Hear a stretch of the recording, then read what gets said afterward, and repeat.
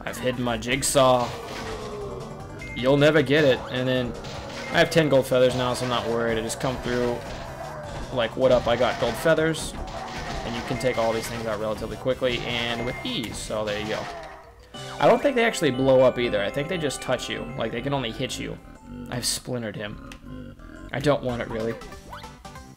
Yeah, I'm pretty sure those ones aren't even TNT boxes. They can only hit you and then you'll get hurt. So if you just want to roll and peck a lot, save your feathers for it. I just do it to save time, really.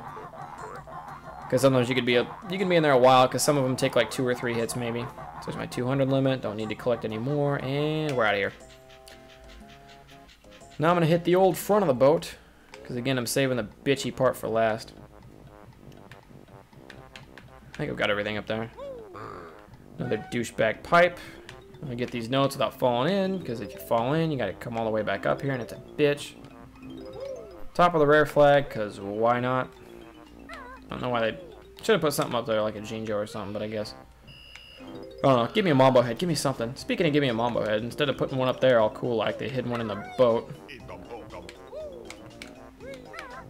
And another pipe that won't eat you, so off we go.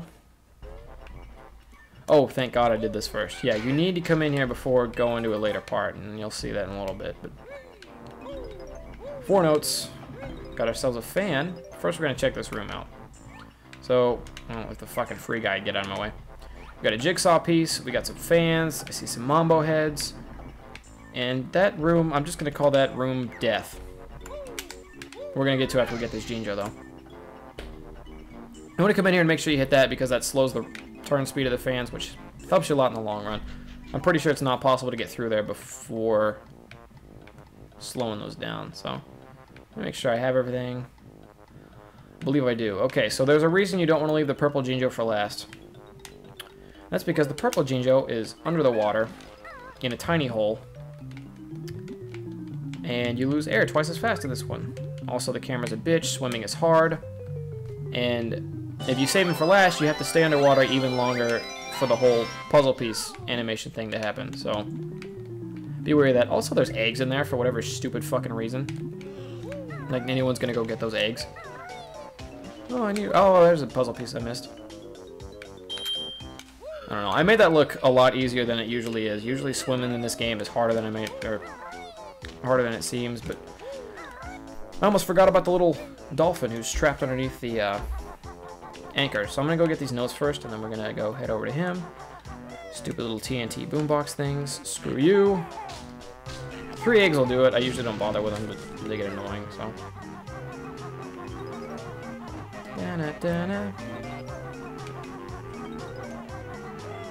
I like how the bees don't bother you if you don't bother them, but as soon as you kill their thing, they attack you with furious rage only bees can muster, because bees are freaking scary. Alright. Anyways, there's a dolphin in distress who we've let land her there and drown most of this time, so go see what the hell he wants. Alright. What's up, little buddy? I'm trapped. Help. Get this thing off Snorkel. Alright, his name's Snorkel. Well, the only way to get the anchor off Snorkel is to swim up to where the anchor is being held at. Again, even though you're up here and it looks kind of clear, this water's still very polluted, so you want to get out pretty quick. 4 slug guys line the walls. Super easy to kill, just getting kind of annoying at this point. But I'm not complaining. No, I'll be complaining later when we get to the shitty part of the level, but... Oh, I didn't know you were here. That guy surprised me. 4 notes, obviously. You've been through this, don't miss him, bullshit. Hit the anchor button. And very painfully and slowly, they drag the anchor through his body, but he takes it like a champ. And he poops out a little jiggy for you, so... That's pretty sweet. Also, I know I wasn't on that anchor switch, but it moved me back to it. Anyways. Yeah, leave some honeycombs for yourself if you ever need them. You can come back up here. Or if you need them now, there's 4 easy ones, so. I always have a very tough time getting down the anchor hole again, because I get stuck on this stupid part. There we go. Hope I don't drown. Gotta find me a jiggy. I don't know where the jiggy is. There we go. You don't want to be underwater very long like I am. Oh god, I'm gonna die. Alright, there we go. I made it to the surface. Oh, one bubble. Can we do it? Are we going down now? Not like this. Alright, good. We made it. That would have been shitty. Speaking of dying, that's probably what I'm about to do. After I climb to the top, I keep forgetting about puzzle pieces I need to get. I'm antsy to get to the part that will kill me for whatever reason. But no, like most of these levels, you got to climb to the very top at least once. And some levels you got to do it 4 times, but we'll get to that later. So, you get a Mambo head and a Jiggy for climbing to the top of this thing. Part of me always wants to check both sides of these, I don't know, round, I don't know what you call them. Part of me wants to check both sides of these circle things. And there's no need to. There's nothing on one side that isn't on the other, except up here where there's a jump head. There's a jump pad over here. Oh, god damn it, Bill Murray, no! Alright, see what I said earlier about saving up your honeycomb so that way when you fell, you could live it? You'd be pretty darn close to death right now, or dead if you had any honeycombs at all, if you hadn't gotten any of them throughout the game. So, I'm going to try this again, and hopefully I won't die to the easiest things to kill in the game. So, I'm just, I don't know. I'm antsy to get to it, but I'm really dreading this next part because I will probably die here. This is the only part in the game where I know I will probably die rather than live. But it's one of those sections where you fall off and you're done, and it's very easy to fall off. Douchebag. Alright. Shock jump up here, and you got yourself a Mambo head, but that's not the grand prize. As always. 7. Here we go, and up here we got ourselves a Jiggy Wiggy. How many are we at now? I hope it's 9. 8. Oh, there are 2. Okay, never mind. Never mind. 8 is the perfect number. So this douchebag of a door leading your gateway to hell is here. I'm going to crack that open, and in you go. Find it smart to go ahead and clear both of these dickbags out now. And to save time, I fall and then land on the ladder. You do whatever you want. Now, you can enter this door, or you can jump up and go on the honeycomb-shaped opening. Get yourself a second honeycomb for this level. And now the part of this level that I hate. This is a big old factory room. I don't know. This is where all the clanks turn and shit like that. So I just keep doing backflip jumps. Some people don't like to do it that way, but all right. There's a good side to go to and a bad side to go to, and I think that, yeah, okay. So we're at the stage. You remember earlier, a few episodes back, when I told you get all the easy Mambo heads that are there. Because they're going to be Mambo, or I get all the easy Mambo heads, because there are Mambo heads later on that are a real bitch to get and aren't worth it. These are the Mambo heads. Let me get these notes real quick. These things, I don't know, rudders, whatever they're called, they spin. And they stop momentarily, and then they spin again. And it's really fucking hard to stay on them when they're spinning. It's hard enough to stay on them when they're stopped. When they're spinning, they're a real bitch. There are 2 Mambo heads you can get on either side, and I'm going to bypass both of these MFers, because I will probably die if I try to get them. And there's a reason I'm coming to this one first, and that's because it's harder to get over and it takes longer. But more on that later. I'm going to get the free guy here, I don't know, just because I like being able to see through the window. I guess I could have got those eggs too, but here's one of the 2 fan switches.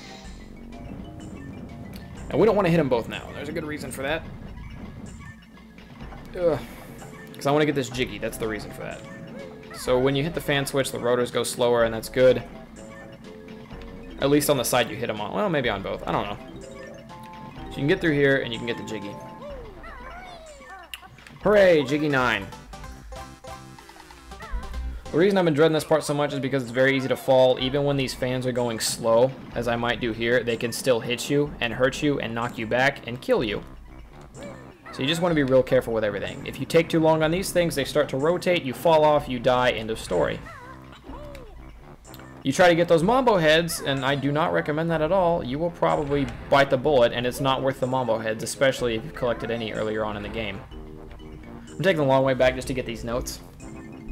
And the reason that I went the other way first rather than this way is because this is a lot easier to get over than the other one, and I'm going to be trying to get out of here in a hurry. So not only do they have this retarded part where if you fall off, you die forever, they want you to do it very quickly. They want you to blow through this section kind of fast. And once you get out of here, you're not home free. You don't have to just get out. You'll see what happens, alright? So, here we go. Second fan.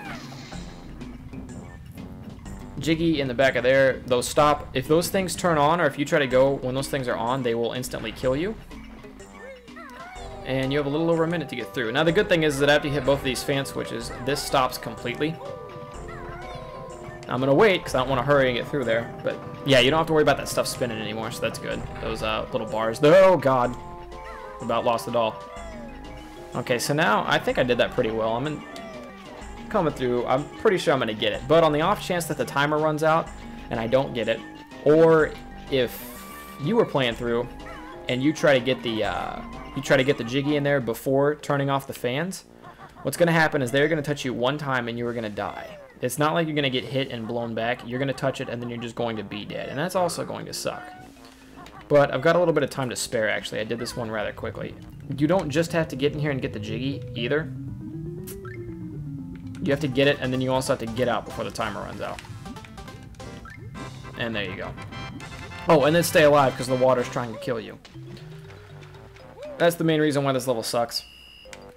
But I seem to get off without too much of a hitch. So that's good. I really expected to fall off at least once when I was in that room. I made it look easier than it is. And I don't always do that. I'm saying that a lot this game, but I'm getting pretty lucky for most of my stuff. Such as like taking up all the snowmen in one hit and getting through that section without a flaw or anything like that. That's normally not what happens when I play this, so don't think that. But, to view our totals here, make sure everything's all cleared up. Fuck! Where's it at? You don't know? Okay. I'll be back when I find that son of a bitch. Mambo head. Okay, so I found it, fuckers, and luckily it didn't take me that long. But, yeah, you gotta come back in the kitchen where I got the Mambo head, and I said that there was one bitch of a note over here. Turns out this note isn't the biggest bitch in Bitchville. It's this motherfucker, again, in the corner over... Yeah, there you go. 100 notes. There's a note back in that corner. And just in case you forgot where the kitchen was... Damn it. Just in case you forgot where the kitchen was. It's up here by the front of the boat. It's not the bad one. There's also a Mambo head here I snagged. I don't know if I showed you that or not. But, yeah. I'll see you when we exit Rusty Bucket. Okay, so we're outside Rusty Bucket Bay again. That is probably one of the worst things that can happen to you to this game, is when you get to the end and you've done everything and you're missing one fucking note. But we're done with basically this side of the world for now. Actually, probably for just a few seconds. There's one more thing we got to do before we go ahead and move on here. We can actually swim to the top of this now because it will actually finally take us somewhere because we've hit that second switch. We could have came here before, but since we're doing the levels in order and everything, no real point in waiting. Oh, when did I get so low on feathers? There's nothing in that one. Grunty Jiggy from Rusty Bucket. Don't forget about it. I guess but it's going to be kind of hard to, because we have to come through here anyway. Also, that can break open. Not everyone can figure that, or not everyone figures that out. Understandably, it doesn't look like it can break open, but we want to hit this. Water level number 3. And no, we don't want to hit it just so we have to skip those stairs. You get 30 seconds, and 30 seconds is actually not very much time, but swim straight down and through here, and then you got to come up, and then I think it's on the right side. Yeah. And you got to be kind of quick with it. So you come up, you want to go to the right side of the wall, or the right wall, and swim straight up. And of course, as fast as you can, you don't want to run out of time. It takes a long ass time to get up here, and I actually ended up at the perfect spot. There. This is a spot you can only get to when the water is at the third stage. If you screw up, you go back, you hit the 3 switch again, and everything's alright. And this is actually the only Cheeto page we're going to find is Banjo Kazooie. What up, Cheeto? Bear and Bird get good at finding Cheeto, so another spell they shall have. That traitor book has pushed its luck, so in the burning fire I'll chuck. Find Cheeto, which won't. Code you must enter on Sandcastle Floor and Treasure Trove Cove is gold feathers. Well, thank you, my man. Your feathered buddy that you've brung, useless like a pile of dung. Alright, so yeah, there's Cheeto page number 3, and now we're officially done with this section of the level. Forever, to the best of my knowledge. Yeah, forever, unless you miss something when you played through the game. But we are getting ready for the final level in the game, and coincidentally, the final level in the game. Stay away from this fucker. He blows up, and he's a douchebag.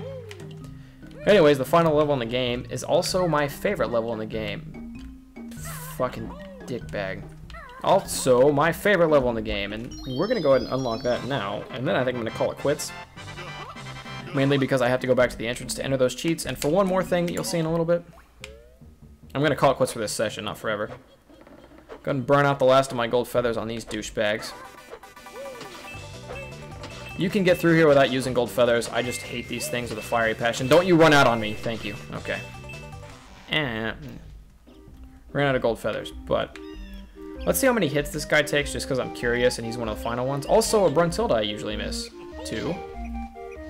3 rolls. Okay, so that's about as strong as the enemies get here. Hope the bull...